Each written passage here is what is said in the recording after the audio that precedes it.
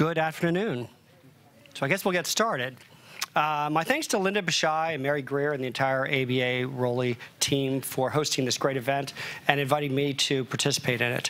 I'm Steve Kelly. I'm FBI's Chief of Cyber Policy, and I'm pleased to moderate this panel on cybercrime enforcement. Before I introduce our esteemed panelists, I'd like to set the scene. So a cursory glance at the news on any given day will inevitably yield a major story on the cyber threat. Indeed, many of us have become desensitized to the major data breach announcements, stories on election hacks, foreign disinformation campaigns, compromise of national security secrets, and the penetration of critical infrastructure control systems.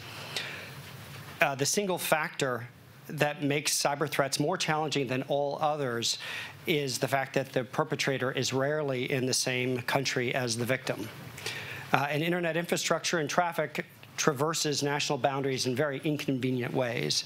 In response, nations around the world are building up their capacity in network defense, law enforcement, their intelligence service, and their militaries to protect and deter against these threats, and increasingly working together.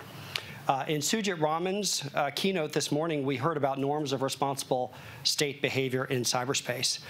Fighting crime and addressing malicious cyber activity emanating from one's own territory is a fundamental responsibility of states.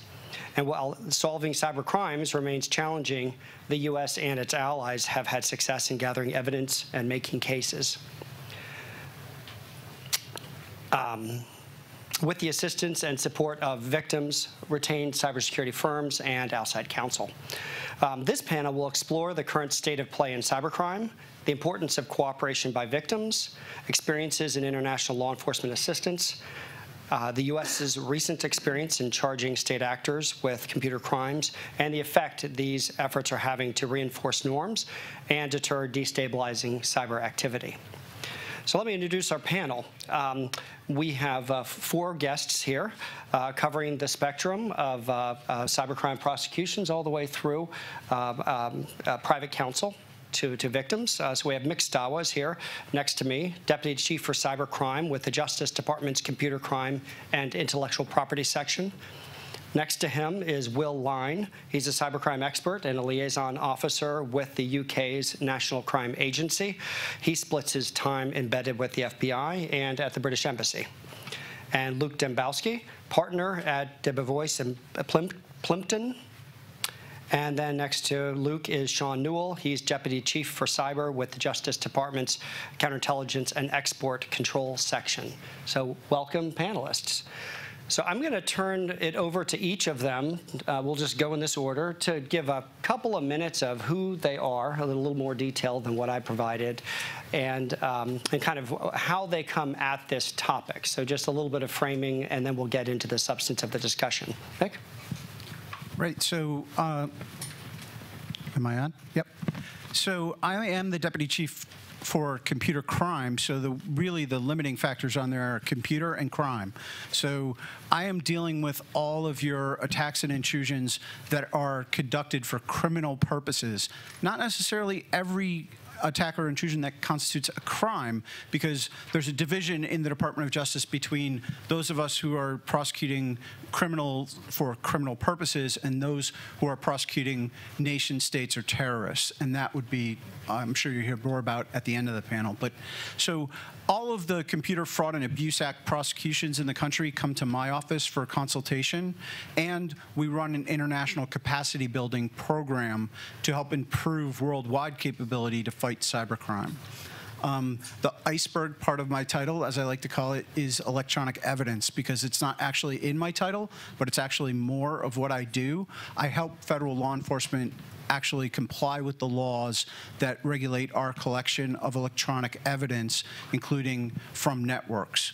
And then we try and take those two things, what we know about how people are attacking computers and the laws that restrict the ability to monitor computer networks, and we try and turn that around and be helpful to the private sector in what we call our cybersecurity unit. I was the first head of the cybersecurity unit and have now passed that responsibility to one of my attorneys. So those are 3 of the big areas that I cover. Thanks, Mick. Will? Thanks very much, Steve. Yeah, my name's Will Line. I'm from the UK's National Crime Agency, and we lead on all aspects of serious organised crime law enforcement in the UK. I head our cyber liaison team over here in the US. So we have a team of 3, going up to 4 people over here, embedded in various different locations. Cybercrime is, by its very nature, international, and the US is an incredibly important partner for the NCA in tackling serious organised cybercrime, and yeah, that's what me and my team over here in the US do. Hi, and I'm Luke Dembosky, and my career in cyber started much like the work that these guys are doing. I worked for 14 years as a prosecutor at the Justice Department, a part of it with Mick in the computer crime section, a part of it with Sean in the National Security Division, 2.5 years as our representative in Moscow to the Russian government on cyber and other issues. And when I left in 2013, I like to say that I had absolutely all of that under control, and I'm not really sure what has happened since. These guys will have to explain that.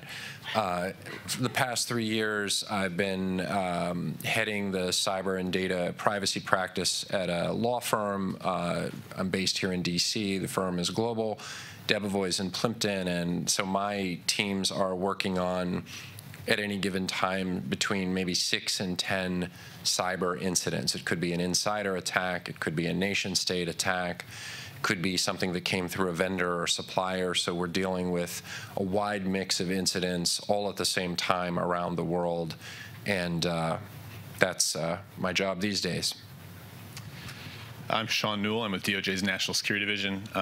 Luke, I think the issue for Russia is we're going to send you back, if that's okay with you. We'll get things back on track. It's been nice knowing all of you. So I'm in the National Security Division. I oversee our portfolio of cyber investigations that deal with nation states and their proxies. For those of you who don't know the National Security Division, we are the department's newest litigating component. We were stood up in 2006 following the September 11th attacks. The idea of our standing up the National Security Division had to do with trying to tear down that wall between criminal and intelligence tools and attacking the national security threat. At that time, the primary impetus was the terrorism threat. But we've definitely applied those lessons and methods to a variety of national security threats, including the national security cyber threat, where we use both criminal and intelligence tools to illuminate the threat and figure out how best to disrupt them and kind of manage the criminal unclassified side of the house and the national security, like sensitive techniques, use the U.S. intelligence community and things along those lines, so we can all work together to counter this problem. Great. Well, let's get started. So generally speaking, we're going to start with the cybercrime side, so the pure criminal side, and then we'll work our way through the topics to state activity and norms. So Will's going to help us get started. So Will, can you give us a laydown on the state of play in cybercrime? Yeah, well, I'll do my very best, Steve. So I thought I'd just run through and touch on a few points, probably some some emerging trends that we see in cybercrime at the moment, which I'm sure, hopefully at least some of these will be familiar to everybody in the room here. So I think probably the overarching theme is we're seeing increasing levels of sophistication across the board. Cybercrime is getting more technically sophisticated by the day. Secondly, and probably most importantly, there's been a real lowering of the barrier of entry into conducting cybercrime, which in effect has meant that there's a proliferation of high-end cybercriminal tools and techniques around the world.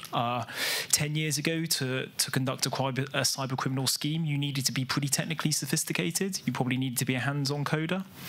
Nowadays, you just need to go and know where to look in the right place and buy those things, bring them all together, and you can conduct a very sophisticated, very impactful cybercriminal scheme. So a really good example of that is criminal cash out. A few years ago, you'd have to have had a muling network of people in the countries where you had to make fake cards and all that type of thing. Nowadays, you can just pay some people to drop the clean Bitcoin into your account. Thirdly, I think we're seeing increasing levels of collaboration. Something that I think I've definitely noticed recently is that actually lots of cybercriminal networks are all interconnected in a way that we probably didn't realize before. And the reason that they're better than us, cybercriminals collaborate better than us, and there's reasons for that.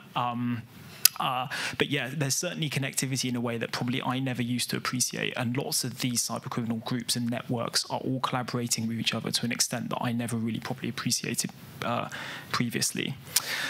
Fourthly, I wanted to touch on it, hybrid actors. I mean, we're probably quite a good example of this sitting on the stage, as we were split between national security and criminal to a certain extent, and they're generally stovepipes in government, and actually they're probably stovepipes in the private sector and elsewhere.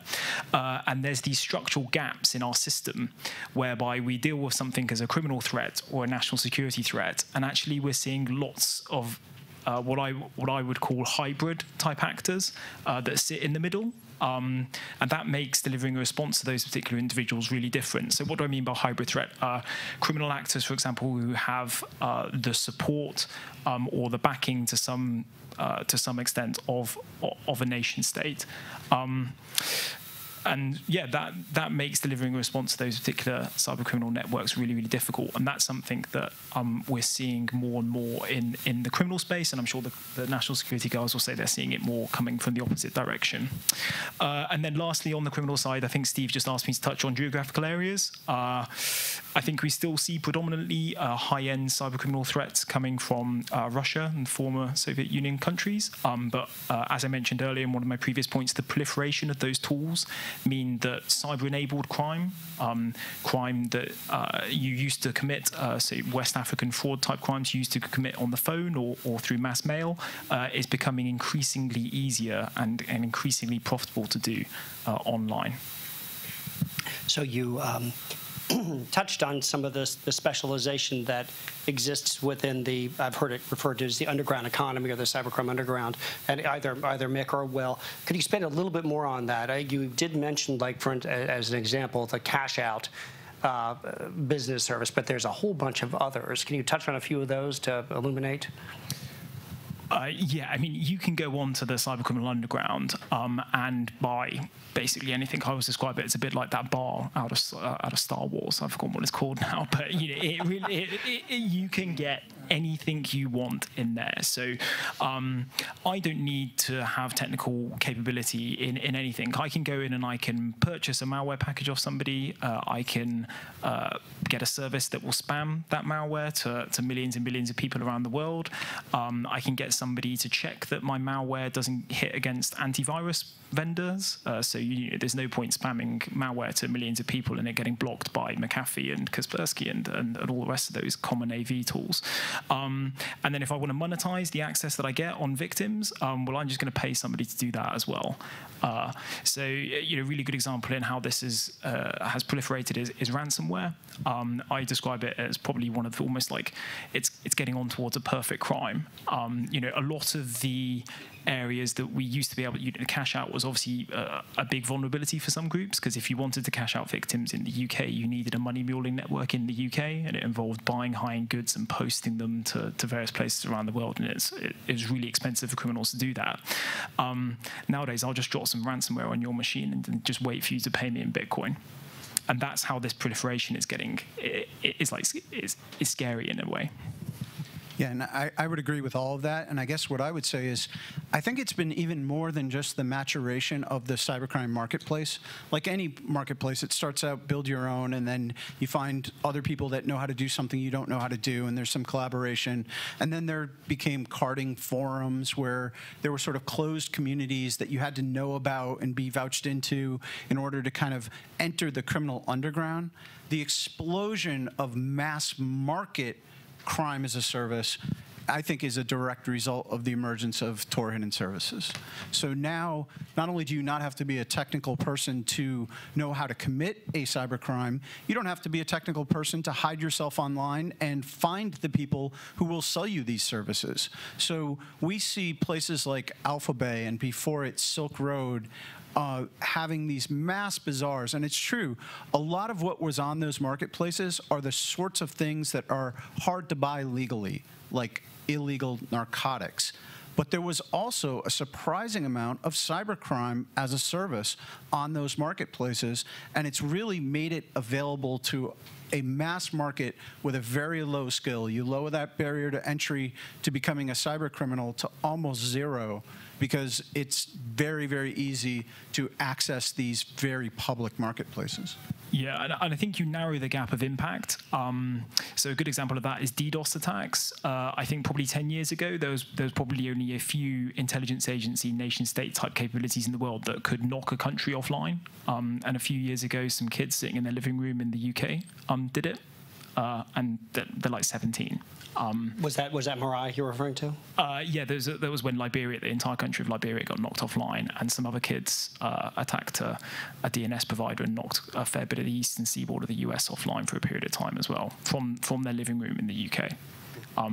And so you're seeing a narrowing that gap of impact that these individuals can achieve because of the proliferation of these high-end tools and techniques. Wow. Mick, so given the global nature and also the increasingly high impact of some of these schemes and capabilities, are nations successfully working together to deal with this issue? That's a qualified answer, Steve. I mean, we are working together. That's for sure. We've got a representative from the UK sitting right here who's embedded with the FBI. That's something in and of itself. Like I said, my section has been pursuing international capacity building for well over 15 years, where people, including some of the people in the audience here who were used to be part of my section, would go out and train internationally to build the capacity in other countries. The Council of Europe has been a leader in that as well. But honestly, even though we've had operational successes, things like going back to when Luke was with CSIPs and did Game Over Zeus, which there was a lot of international cooperation, those operational successes really relied on individual relationships and our willingness to partner. And I think the movement that I'm seeing is that countries are starting to realize we can't always just rely on the goodwill of another country. We need the ability to effectively investigate international evidence using our own domestic tools. Right now, if you want evidence from the United States, there's somebody who has evidence at Google and they want that evidence in the UK, they've got to come to the United States and ask for us to help. And we do our best to help. But we have to teach them concepts like probable cause, that I'm guessing there are probably a fair number of lawyers in the audience today that find that a difficult concept themselves. Try teaching it to someone who doesn't participate in our legal system at all. So we are reaching for ways to improve international investigations where countries have to realize I'm willing to give up some of my own sovereignty, my own interests, some of the control I could exert in order to make other countries more effective in this space. So you've seen the United States do that. We're actively negotiating at the Council of Europe for a protocol to the Budapest Convention. The Budapest Convention is the leading multinational instrument that helps advance cybercrime and electronic evidence. And we're looking at, are there ways that we can sort of let another country use its domestic process to reach evidence in the other parties to the convention. And there are now over 60 parties to the convention. It's been growing rapidly in recent years, and including in Latin America, in Africa, in Southeast Asia. There are now parties from all of those regions of the world. It really is becoming a global convention. I guess the other thing I would say is, some of you may have heard that not too long ago, just over a year ago, we passed the Cloud Act, which is an incredibly significant new authority for the United States to enter into bilateral agreements to lift all restrictions. At the Council of Europe, we're talking about things like maybe they should be able to get subscriber information just to find out who's behind an IP address.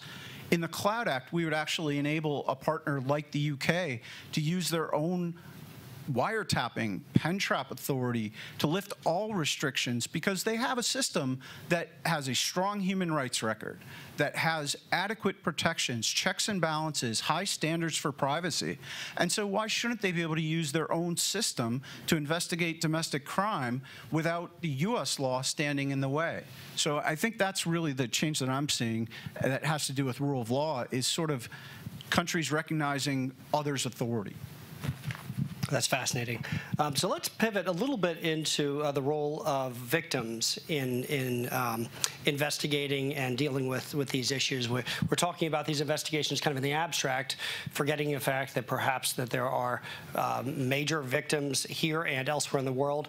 Lou, can you help us to understand the role of the victim organization in responding to a cyber incident, and what must they consider in cooperating with law enforcement to get things moving so that we can begin to figure out who's behind it and impose some consequences?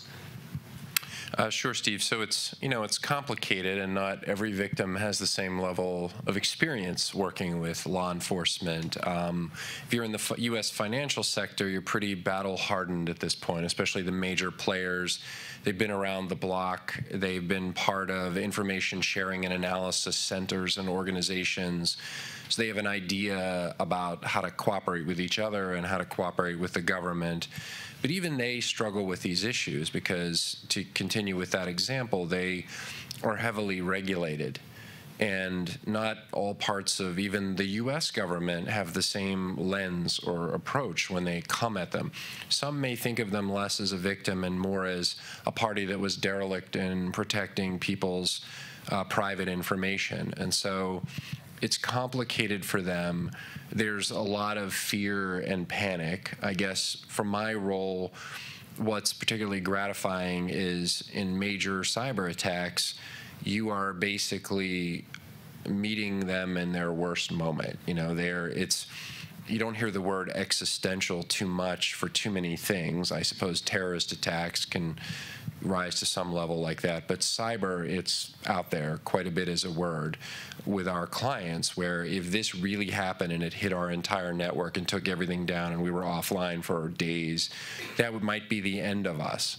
And they're thinking as individuals, it certainly could take a lot less than that for it to be the end of my job and my career. So they are afraid, and it's a chance to help them think in advance, ideally, through these issues. What does the decision tree look like?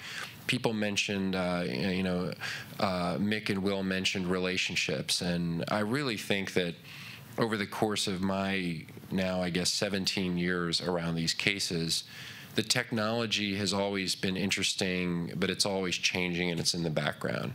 The bad guys have been interesting and they're changing to some extent, and that's always there. What has been a constant formula for success are relationships of trust. When I was in the CSIPS role or in the NSD role, I would go to a place like the European Cybercrime Center in The Hague on an operation like Silk Road or Game Over Zeus, and we would sit down with 16 or 18 countries, and it was all about, how can we find common ground? How do we trust each other with certain things and certain levels? The private sector victims are wanting to do the same. Yesterday, I brought a major client of ours over to see Sean and the team because they wanted to understand how would a national security threat play out. So we brought the general counsel and their top reports in, and they spent, time with us explaining how they would work. What kinds of things, are people going to come in raid jackets and take over our building? Are you going to issue a press release that blindsides us and makes us look, like a fool in front of our shareholders, regulators, and everyone? If we share something with you, how will you use it? Who else will you share it with? If we are hit and we want to go out and do our own dark web activity or searches or gather threat intelligence, where are the lines there? What can we do and where do we cross it? So these conversations are best had in a time of peace and not in the fog of war. And so that's a little preview of the victim issues. How common is it that you're working with a client of yours prior to an event where you're advising them on incident response planning, developing these relationships? Is that the outlier that you just described, or is that becoming more common? For the more sophisticated clients, it's becoming more normal. And, people are realizing they're in this, digital Darwinism era where if you try to hunker down and stick your head in the sand, it's not going to work out. It's not a long-time game. So the first thing the GC said yesterday is, we're a when and not if company. it's going to happen to us. If you got anything to sell, any valuable data, valuable intellectual property or anything, you're going to be on someone's target list. If you're not being targeted, I think you need to find a more, profitable line of business or something, because you're on the menu, you're on someone's target menu, and it's a question of how high up the food chain you are as a target. And so they came in with a right attitude. And if I can just add to that, I mean, when people ask, how do I prepare for a cyber attack? The first thing I say is hire a former CSIP's attorney that's in the private practice now. But the second thing is you go to cybercrime.gov and read the best practices for victim response. And it really does talk about building these relationships in a time of peace. Be ahead of it, do those things ahead of time, and think about what information you'll be able to share with law enforcement before you're faced with that very vulnerable feeling of, I've already lost control of this information. I'm not ready to let anybody else have it, even the FBI. Yeah, it's very hard to think clearly in a business continuity disaster type of scenario. So actually, I'll continue to pull this thread a little bit, slightly out of order on my roadmap here. So in terms of an affected organization managing their incident response process, so back to Luke, how do you recommend that they interact with some of these third-party providers? Perhaps they don't have a huge incident response team internally. Maybe they're working with a company that does this for hire, or maybe a threat intelligence firm. And then also the role of firms like yours, outside counsel. How does that whole system work? So I think the best prepared of our clients, they have those vendors, the Mandiants, CrowdStrikes, or whomever of the world, they have them retained through us as outside counsel or their preferred outside counsel for, really for two reasons. One is attorney-client privilege is most obvious, because now when you announce your data breach by 10 a.m., you will be sued by 4 p.m. You will be sued in a class action in Florida, the 7th Circuit or the 9th Circuit, 11th, 7th, or 9th, you'll be sued by 4 p.m. Sorry. So if you aren't ready with a privilege mentality and an evidence preservation mentality that an attorney brings, you're hosed, to use a technical legal term. The other thing is, these are high-speed internal investigations. The prior generation of attorneys that came to this space were predominantly privacy and compliance lawyers. They are very important and still needed. We have them on my team. But they were more ready to receive the facts from the forensic team and say, okay, you have to make notification in Iowa, Tennessee, and Belgium. We'll send out the letters. I don't want to demean them, but I mean, their major was not, how do we craft the forensics to prove the negative? If we know that APT-10 doesn't really target PII in the 75 prior FBI investigations because we called these guys and they told us that because we knew who to call and what to ask, we know that we can have a good position with auditors and regulators that they weren't looking for those droids on these servers. They were after our IP. That's their plan. So understanding the threat space, being able to speak about forensics and design an internal investigation to possibly create better legal options on the back end is what my breed of cyber lawyer does. And then the privacy gurus can take that and say, all right, now with this more nuanced view of the facts, we can see here and here where we have notification considerations and here are the risks. Okay, so your mention of perhaps APT-10 and understanding what they're after is a great lead into this question, which is attribution, figuring out who is behind a particular act.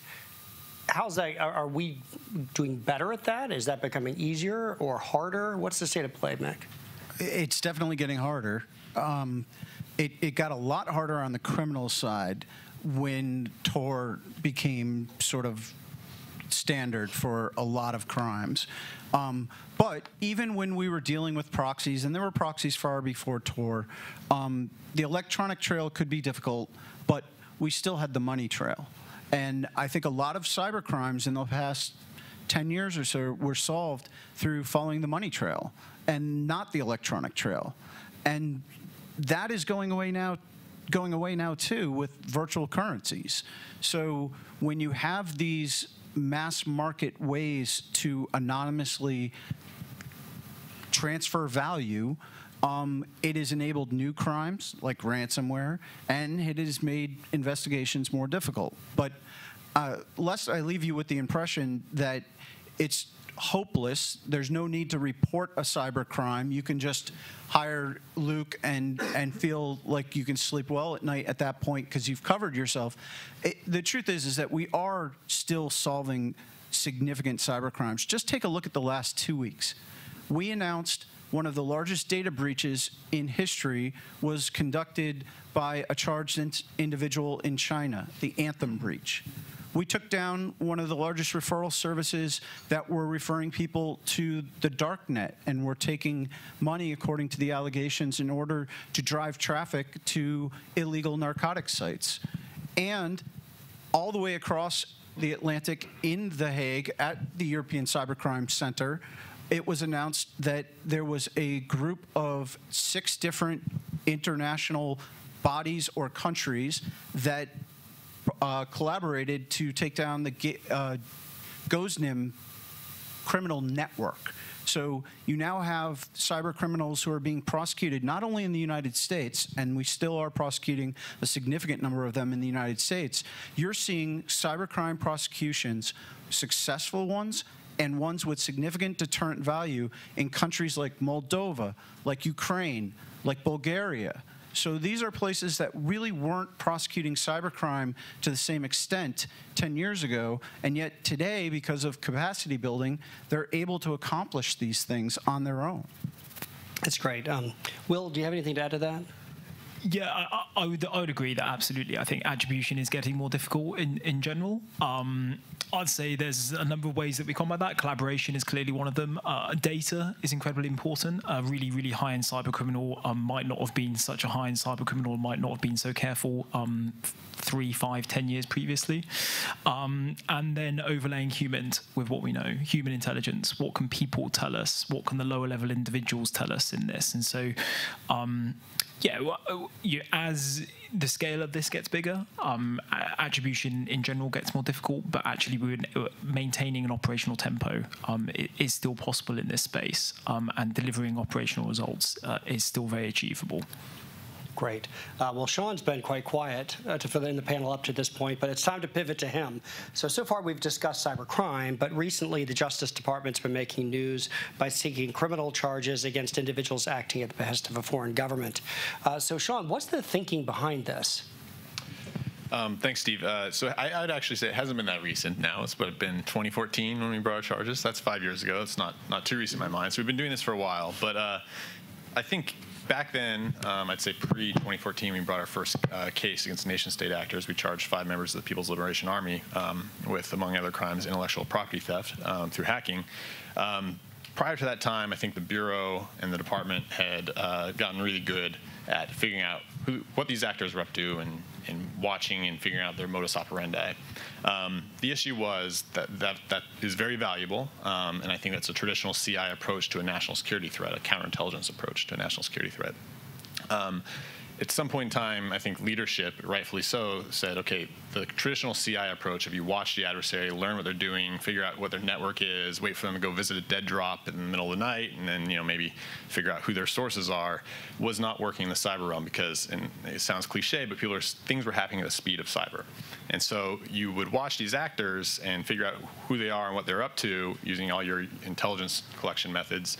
And while you're watching them, they're sucking out millions of dollars, some even go higher than that, of intellectual property and other valuable information from our private companies, clear defense contractors, and things along those lines. So pre-2014, leadership decided there had to be a switch. We'd still take that CI approach, and it was still necessary, but we would be better at figuring out when to switch to a disruption and deterrent effect operations. And so one of the methods, because the Department of Justice and the FBI are law enforcement agencies, was thinking we should be bringing the rigor and intensity of our criminal investigations to the CI threat, and using that as one of many tools to disrupt and deter these actors. So that's what we decided to do. Number one, we'll try to arrest these hackers. Granted, when they're either intelligence officers or working for an intelligence service from effectively a safe haven in their home countries, we do have a very low chance of arresting a lot of these actors, and we recognize that. But we felt that there was still a disruption deterrent effect from bringing criminal cases, or just at the very least taking an investigative approach, like a criminal investigative approach to these actors. And there's other ways to disrupt them. And the idea behind that is, number one, you contest the space. You don't make it a zero-cost approach for these hackers, which it kind of was. They could just sit there and lob, spear phishing emails at entities, or try to, watering hole attacks and things along those lines with very little risk of being caught, identified, or disrupted. And so now we're just raising the cost, contesting the space. It gives the network defenders some breathing room. We help pitch information from our investigations to those network defenders so they can better defend themselves. But with regard to the adversaries and their decision-making calculus, they now have to insert in their minds, am I truly as anonymous as I think I am? Will my future be as carefree as I hope it would be? Can I travel these places when I want to? Maybe if I want to give up being a hacker someday and go work for a reputable company, can I do that? These are all things that we're now putting in their minds, and hopefully, as part of other efforts we'll discuss later on, starting to change that cost-benefit calculus and having a deterrent effect with a lot of these adversaries, even in the national security space. So what is the relationship between the types of cases you're charging and the norms that we heard about earlier, either from the 2013 or 2015 Group of Governmental Experts report? And then also kind of related to that, are we concerned that other nations will want to criminally charge U.S. government employees that may be doing things that violate their domestic laws? So what's the relationship there between what we charge and expected state behavior? Right. So if you actually take a look at a lot of our cases that have been public, that we've done out of the National Security Division working with U.S. attorneys' offices around the country, you actually notice that a lot of those cases probably track many of the norms that have been out there through a group of governmental experts and whatnot, or through other international kind of consensus building entities. So, for example, we have had a lot of cases targeting the theft of intellectual property for the benefit of foreign companies by state-sponsored actors. That's something that I think we in the United States have been talking about for a long time, and a lot of our partners and allies have for many years now been saying the same thing, which is, granted, espionage, it's a traditional tool of statecraft. Everyone does spy. I think even President Obama said at the time. But we think there's certain red lines as an international community that should not be crossed, and that was one of them. You shall not steal intellectual property for the benefit of your own companies or state-owned enterprises, things along those lines. So you see a lot of our cases that are coming out publicly do tend to track those norms. You've had other cases, thou shalt not attack critical infrastructure in peacetime. We have several cases where we have actors, I can think of the Iranian DDoS attacks against the financial sector that were done on behalf of the the Islamic Revolutionary Guard Corps. Same thing. These are types of cases where we're saying that is the type of activity that we believe countries should not engage in peacetime, and you'll see a lot of our national security type cases track that to help reinforce those red lines, both with our partners and in our adversaries' eyes. And in which case we're making a policy statement that the U.S. does not itself do those things. Yes, absolutely. So that brings me to your second question, which is, do we have a fear that our own operators will be on the receiving end of criminal charges in another country? So I go back to the point of what I said. I think that all countries spy. That's something that is normal, and we hope that our countries are gathering intelligence to better protect ourselves down the road. But what our intelligence agencies do not do are those types of things that we are saying other countries should not do, which is attack critical infrastructure in peacetime, steal intellectual property from let's say, a Chinese aerospace giant and hand it over to Boeing or Airbus. We just do not do those things. And so I think we tend to stay on the right side of those lines, or what we believe are the lines. But at the end of the day, personally, I have a hard time buying the fact that foreign governments or adversaries maybe are not charging our operators out of some sort of trying to recognize norms. I have a feeling if they can identify the adversaries, they would engage in their own cost-benefit analysis and charge them regardless of what the Department of Justice and the FBI are doing in this space. Okay, so we're on a little bit of the home stretch for my guided discussion, and then we'll pivot into question and answer, but just a couple more things. So back to Luke. For an organization that's been the victim of what might appear to be a state-sponsored attack, are there special considerations that they would have in mind or need to be able to navigate in the incident response phase that would be different from if it was a pure financially motivated criminal attack, and especially if you're working with the Justice Department and there's discussions around whether your client would be willing to be named in a public charging document as being the victim of a state-sponsored attack? Yeah, a lot of considerations. One is, do you have cleared personnel, people with clearances or access to them to be able to go into classified space and find out a little bit more, whatever the government might share about the nature of what's hit you. You may be served with national security process. I mean, normally as a victim, the approach is a voluntary one as far as that can go, but it's conceivable that your client could receive what's called a FISA warrant, issued pursuant to the Foreign Intelligence Surveillance Court, or an NSL, a National Security Letter, which is the rough equivalent of a criminal subpoena. And there are specific rules about who you can share these with and how you respond. And, you can't just run off to your board and tell everyone in your HR department about this. You could be crossing legal lines there. So there's some sophistication required in preparation for the response to this. In terms of the media aspect and what you're asking about, Steve, it is a big consideration to have your client named in an indictment that points a finger at a major foreign country. Because you may have business operations there or dealings there, and the retaliation risk could be high. And so a lot of our clients are very worried about those issues. They want to get justice, so to speak, or at least make it better for their stakeholders. They want to do the right thing as a participant in critical infrastructure and broadly, from that standpoint. But they're also worried about the collateral damage and retaliation risk. Okay. Just on the going back to the question you asked me earlier about attribution, and you talk about whether you as a company have been hit by a particular nation state. I think when you suffer a major incident as a company that could be a national security or a criminal risk out there, I think it's on that attribution point of perspective. It's taking a longer period of time to figure that out. And actually, with the emergence of these hybrid actors, could you have actually been the victim of kind of like both at once? So I think that's just an interesting point, as in, how do you deal with it as a business? Are you going to be subject to national security process or criminal process, or actually, or mixture of both? I think that's getting a little bit more complicated. I think those lines in the road are no longer as clear cut as they used to be. Right. Okay, well, I'd like to wrap this up, maybe back to you, Will, with a final question. That Sean made a pretty compelling case for why the U.S. has taken the tack that it has with trying to deter malicious cyber activities by states with criminal charges. What are some other ways that we can achieve deterrence in cyberspace? I think there's an enormous toolbox that we have at our disposal here to kind of like counter that malign behavior.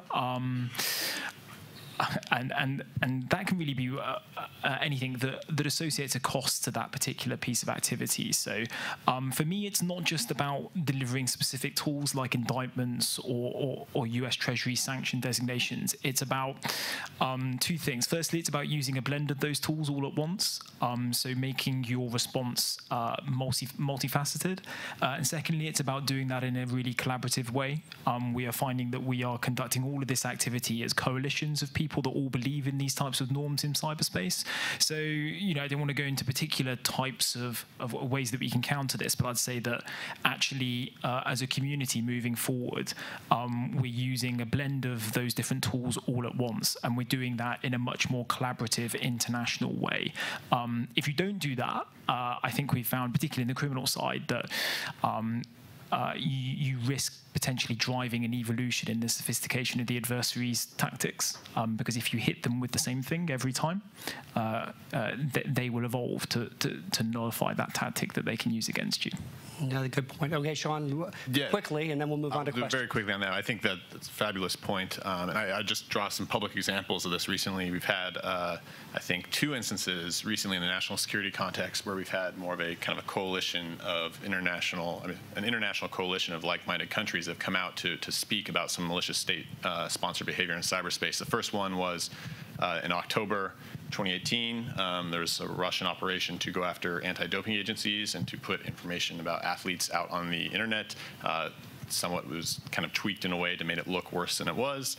And that was through a cooperation of, I think, the United Kingdom, Canada, the RCMP were a very important partner in there, and also the Dutch military intelligence, which, go back 2 years ago, you would never have seen, I think, that type of cooperation on a national security threat, especially with regard to a foreign military intelligence agency cooperating with an American law enforcement agency to counter one of these threats. And I think it's a really good, useful example. And then more recently, the APT-10 indictments. There were probably about 12 or 15 countries that came out together with statements, not just the Five Eyes, the U.S., UK, New Zealand, and Australia, and Canada, but like other countries in Europe and Asia that came out and said this activity emanating from China is unacceptable, and we think that it should cease. And so I think that's a very positive trend. Great point. Okay, so we have probably about 10 minutes for questions, and we have microphone holders, and so because we are being live streamed, and also so that folks can hear, please do use the mics. So I see a hand here, and if you'd make sure that you do ask a question and not give a speech, and then we'll have one of our speakers address it, and then we'll move on to the next question, so we won't all 5 try to answer your question. I guess I address this primarily to Michael. In terms of law enforcement response to sophisticated cybercrime, what are some of the investigative tools that are most important in solving these crimes? So if I can change your question just a little bit, it's not so much the investigative tools, it's what do we have to do to make a difference and make an impact on people not doing this crime. I think what we need to do is solve a lot more than what we are now. I'm not a criminologist, but I'm starting to be educated on some of the literature that says that the certainty of punishment is a lot more effective than the length of punishment. I've put people in their 20s before the court to be sentenced, and they've received 10, 12, 14 years. I'm increasingly convinced that that may not have been the greatest deterrent message we could have given, rather than have 10 or 15 of these individuals before the court so that they were all being punished for somewhat less amount of time. The problem is the easy, cost-effective thing for Congress to do is increase penalties, and that shows they're serious about cybercrime. I think to be serious about cybercrime, we've got to have a lot more cyber investigators. We've got to retain the experienced ones we have, maybe even with increased pay. And we've got to and we've just got to have a lot more of them. Great. I see. Let's see. I think you had your hand up earlier, right? So we'll come back here. This is a quick question. What about if a victim got an email and the sender says, I have your password, and your password is the following. And if you don't give me $100, I'm going to use it to steal your identity. What should be the answer or the reaction, or what should the victim do in such a case? Can I ask our moderator to step into the role? Because I know the FBI has as guidance on when you're being extorted over the internet. Yeah, we would typically don't recommend paying extortions. That's the official line. If they say they have your password, I would immediately seek to change all your account passwords on that account and any other account that may resemble it. And then also report that incident to the Internet Crime Complaint Center, because we are aggregating a large number of small individual incidents and losses so that we can put together larger cases. But I guess it depends whether the person's offering proof that they're in your account or whether they're just blowing smoke. But definitely have good practices on your two-factor authentication. If your email service or your brokerage account offers it, use it. It's quite a great countermeasure for preventing that sort of thing.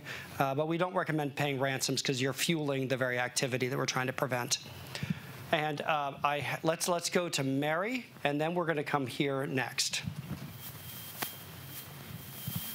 Hi, I'm Mary Greer. I work at the ABA Rule of Law Initiative, and I wanted to follow up, Mick, on your observations on the evolution of technical assistance, at least over the 15 years that CSIPS has been providing such great services. And do you have any reflections for us, and I want to include all the panelists, on what the constellation is, what's been more effective and not, typical training models, capacity building, the multi-agency approach. And I also, Will had made the good point that it's beyond the enforcement rubric, and I'm wondering, again, within the confines of rule of law technical assistance, other things that we should be doing or thinking of doing or stop doing. I think the first thing that I would say is that I do think that capacity building is incredibly important. In fact, the State Department has been wonderful in using some of the money that they're allocated to actually fund Department of Justice attorneys to go out and do that. We've started with one or two here or there, mostly focused on intellectual property, but we have just created the first global law enforcement network of international computer hacking and intellectual property liaison prosecutors. That's a lot of words, but we just call them the Glen of iChips. And the Glen of iChips is going to be a dozen federal prosecutors fanned out across the world, in Panama, in Brazil, in Croatia, including one that will be stationed at the European Cybercrime Center specifically to address Eastern European transnational organized cybercrime, working collaboratively with the collection of the European police and prosecutors who gather there in The Hague. So as far as what we should be focused on, I think one thing is we tend to do more comprehensive training across all of the necessary levels: investigator, prosecutor, and judges. I think judges are the ones getting the least amount of training right now. I think investigators actually probably are getting the best training. Prosecutors are getting some training, and we hope to improve it significantly with the Glen of iChips. But judges are getting less training, and ultimately, all of these cases, if we're successful, are headed to a court. So I think judicial training is critical. On the capacity building front, I mean, lots of different countries, lots of different agencies around the world have a range of different really, really excellent capacity building programs. One thing that I think we're probably not very good at is coordinating those together. Are the NCA in a particular country providing a forensics course that the FBI or the DOJ provided to a similar group of people 2 years earlier? So that's what I say on the capacity building front. And secondly, it's not all just about enforcement. Like cybercrime is the one crime of all of them that you're not going to arrest your way out of this problem. And actually 98%, 99% of people could protect themselves by just undertaking some really basic cybersecurity hygiene, cybersecurity measures. And actually that remaining 1 or 2% are going to be victims if you have good cyber hygiene or not. So, we should be utilizing our operational successes better to put that protect message out there. So yeah, I mean, the two halves of the same coin there. Thanks, Will. Okay, so we're coming here. Hi. Bill Marczak from Citizen Lab.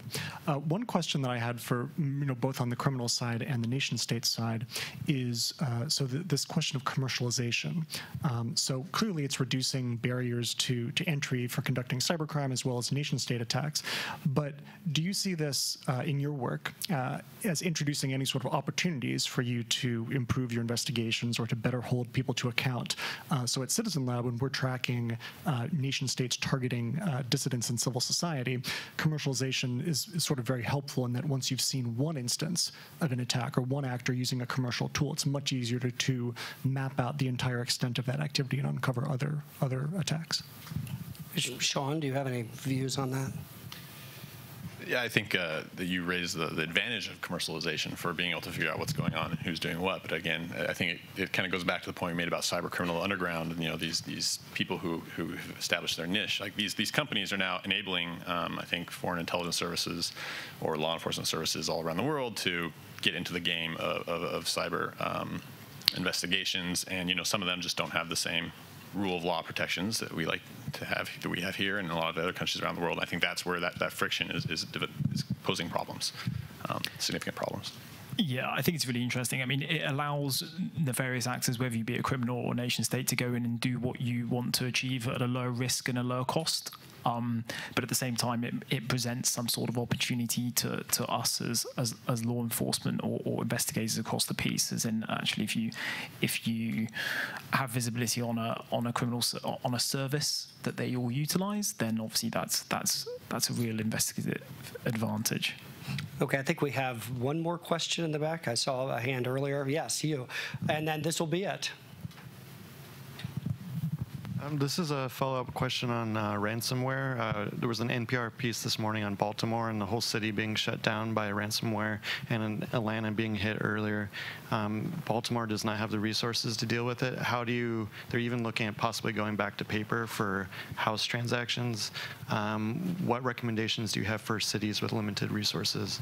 Well, ransomware is a huge, huge problem, and we are seeing that which would be presumed to be a cybercrime offense, maybe that would be aimed at the normal individual, starting to hit critical infrastructure owners and operators, towns, that sort of thing. DHS and FBI have put out ransomware advice out there on US CERT and other websites. I know with Baltimore, our folks are working on that with the city. It's a major problem, and organizations need to be postured to be able to deal with that issue.